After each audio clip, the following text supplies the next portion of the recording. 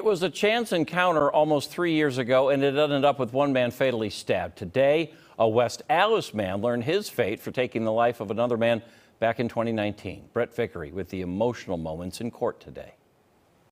I personally would have liked to see him go away for life, but it is what it is. A final chapter to an almost 3-year horror story.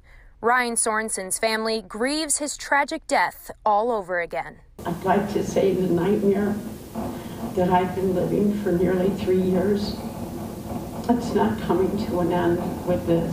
Back in September of 2019, prosecutors say Angel Monje Montezuma and Shirley Monje were riding their bikes when they encountered Sorenson.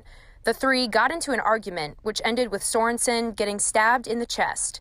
Shirley Monje pleaded guilty in the case last year. Her husband was found guilty back in April. I would like to apologize to Ryan's family for their loss and to tell them that I did not intentionally try to kill anyone that night. Both families were present, each giving their own statements before the judge gave the sentence.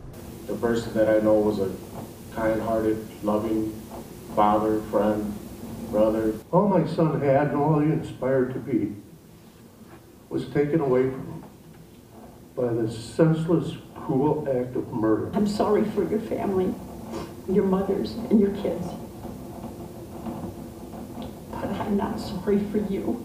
With tears falling from both sides as the sentence was read. The court will impose a sentence of 25 years in the Wisconsin State prison system. 16 years of confinement and 9 years of extended supervision. They talk about closure, and I would say that to people, but there will never be closure.